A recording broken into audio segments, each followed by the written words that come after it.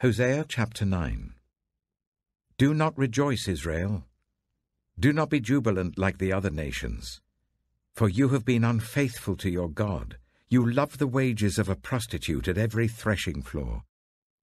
Threshing floors and wine presses will not feed the people. The new wine will fail them. They will not remain in the Lord's land. Ephraim will return to Egypt and eat unclean food in Assyria. They will not pour out wine offerings to the Lord, nor will their sacrifices please him. Such sacrifices will be to them like the bread of mourners. All who eat them will be unclean. This food will be for themselves. It will not come into the temple of the Lord. What will you do on the day of your appointed festivals, on the feast days of the Lord? Even if they escape from destruction, Egypt will gather them, and Memphis will bury them. Their treasures of silver will be taken over by briars, and thorns will overrun their tents. The days of punishment are coming. The days of reckoning are at hand. Let Israel know this. Because your sins are so many, and your hostility so great, the prophet is considered a fool, the inspired person a maniac. The prophet, along with my God, is the watchman over Ephraim. Yet snares await him on all his paths, and hostility in the house of his God. They have sunk deep into corruption, as in the days of Gibeah. God will remember their wickedness, and punish them for their sins. When I found Israel, it was like finding grapes in the desert. When I saw your ancestors, it was like seeing the early fruit on the fig tree. But when they came to Baal Peor, they consecrated themselves to that shameful idol, and became as vile as the thing they loved. Ephraim's glory will fly away like a bird. No birth, no pregnancy, no conception. Even if they bring up children, I will bereave them of every one. Woe to them when I turn away from them. I have seen Ephraim like Tyre, planted in a pleasant place, but Ephraim will bring out their children to the slayer. Give them, Lord? What will you give them? Give them wounds that miscarry and breasts that are dry. Because of all their wickedness in Gilgal, I hated them there. Because of their sinful deeds, I will drive them out of my house. I will no longer love them. All their leaders are rebellious. Ephraim is blighted, their root is withered, they yield no fruit. Even if they bear children, I will slay their cherished offspring.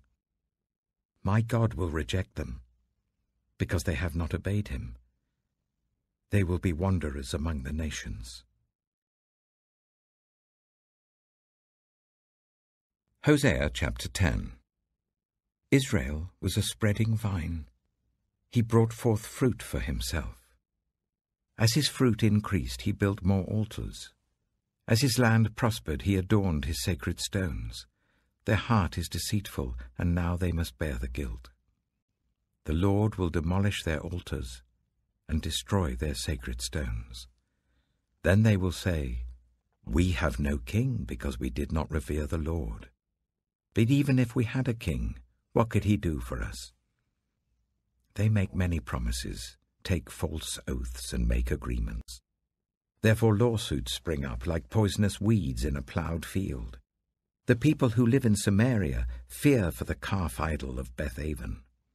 Its people will mourn over it, and so will its idolatrous priests, those who had rejoiced over its splendor, because it is taken from them into exile.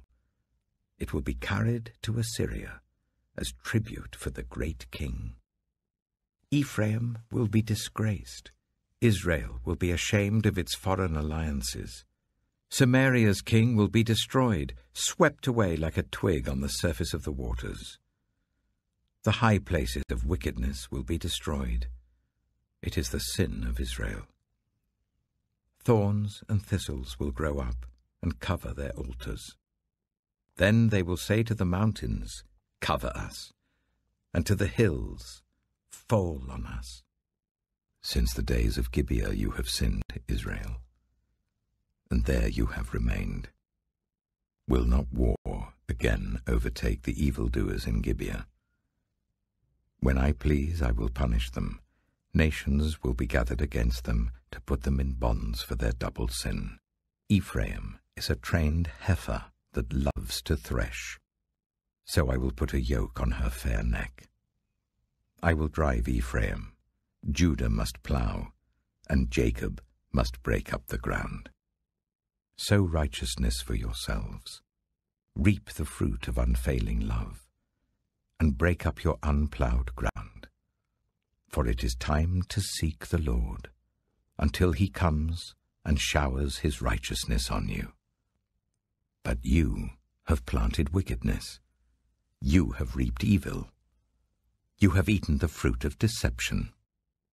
Because you have depended on your own strength and on your many warriors, the roar of battle will rise against your people, so that all your fortresses will be devastated, as Shalman devastated Beth Arbel on the day of battle, when mothers were dashed to the ground with their children. So will it happen to you, Bethel, because your wickedness is great. When that day dawns, the king of Israel will be completely destroyed.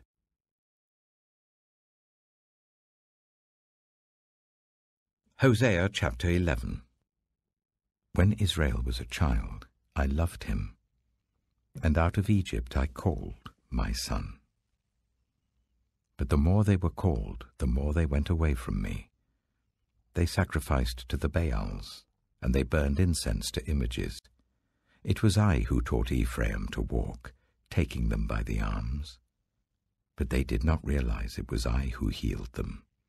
I led them with cords of human kindness, with ties of love.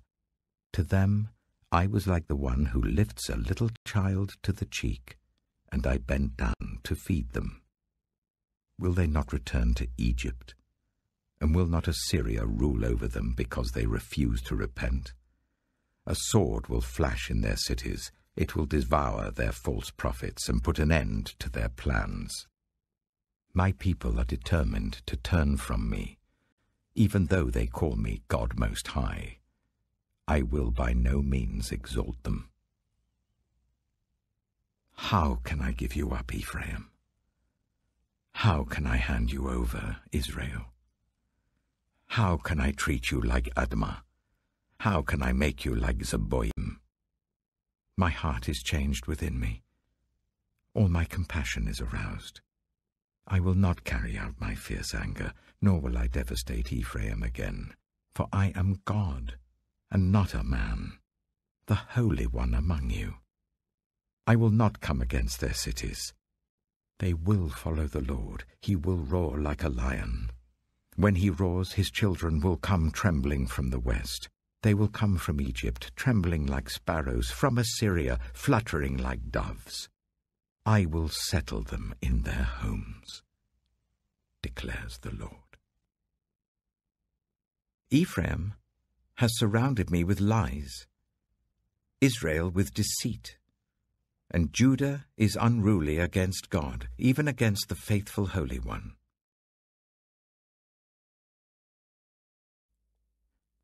Revelation chapter 6. I watched as the Lamb opened the first of the 7 seals.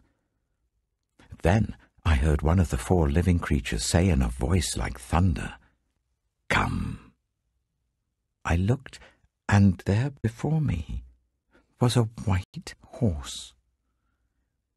Its rider held a bow, and he was given a crown, and he rode out as a conqueror bent on conquest. When the Lamb opened the 2nd seal, I heard the 2nd living creature say, "Come." Then another horse came out, a fiery red one. Its rider was given power to take peace from the earth and to make people kill each other. To him was given a large sword. When the Lamb opened the 3rd seal, I heard the 3rd living creature say, "Come." I looked, and there before me was a black horse. Its rider was holding a pair of scales in his hand. Then I heard what sounded like a voice among the 4 living creatures saying, "A kilogram of wheat for a day's wages, and 3 kilograms of barley for a day's wages, and do not damage the oil and the wine." When the Lamb opened the 4th seal, I heard the voice of the 4th living creature say, "Come." I looked, and there before me was a pale horse.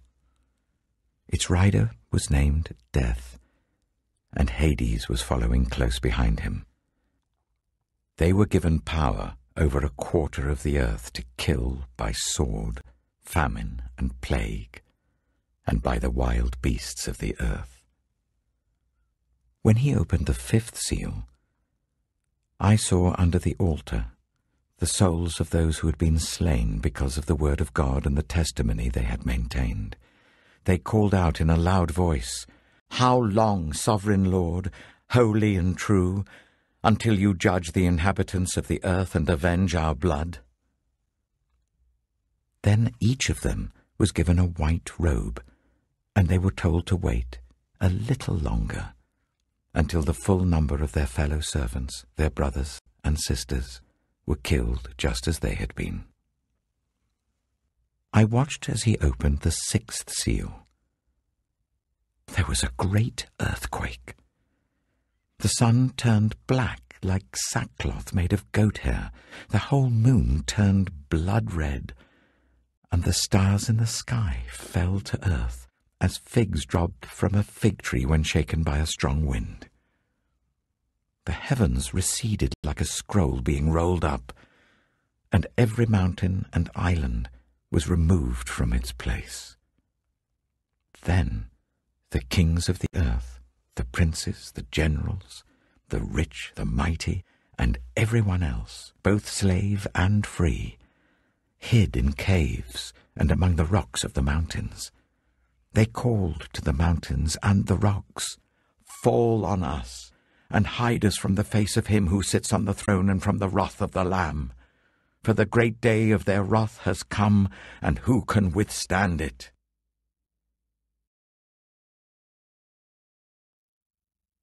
Psalm 134. Praise the Lord, all you servants of the Lord, who minister by night in the house of the Lord. Lift up your hands in the sanctuary, and praise the Lord. May the Lord bless you from Zion, he who is the maker of heaven and earth.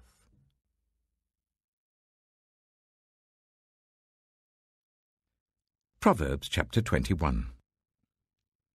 In the Lord's hand, the king's heart is a stream of water that he channels towards all who please him.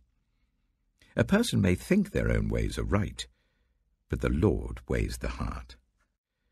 To do what is right and just is more acceptable to the Lord than sacrifice. Haughty eyes and a proud heart, the unploughed field of the wicked, produce sin. The plans of the diligent lead to profit, as surely as haste leads to poverty. A fortune made by a lying tongue is a fleeting vapor and a deadly snare. The violence of the wicked will drag them away, for they refuse to do what is right. The way of the guilty is devious, but the conduct of the innocent is upright. Better to live on a corner of the roof than share a house with a quarrelsome wife. The wicked crave evil. Their neighbors get no mercy from them. When a mocker is punished, the simple gain wisdom. By paying attention to the wise, they get knowledge. The righteous one takes note of the house of the wicked and brings the wicked to ruin. Whoever shuts their ears to the cry of the poor will also cry out and not be answered. A gift given in secret soothes anger, and a bribe concealed in the cloak pacifies great wrath. When justice is done, it brings joy to the righteous, but terror to evildoers. Whoever strays from the path of prudence comes to rest in the company of the dead. Whoever loves pleasure will become poor. Whoever loves wine and olive oil will never be rich. The wicked become a ransom for the righteous, and the unfaithful for the upright. Better to live in a desert than with a quarrelsome and nagging wife. The wise store up choice food and olive oil, but fools gulp theirs down. Whoever pursues righteousness and love finds life, prosperity, and honor. One who is wise can go up against the city of the mighty and pull down the stronghold in which they trust. Those who guard their mouths and their tongues keep themselves from calamity.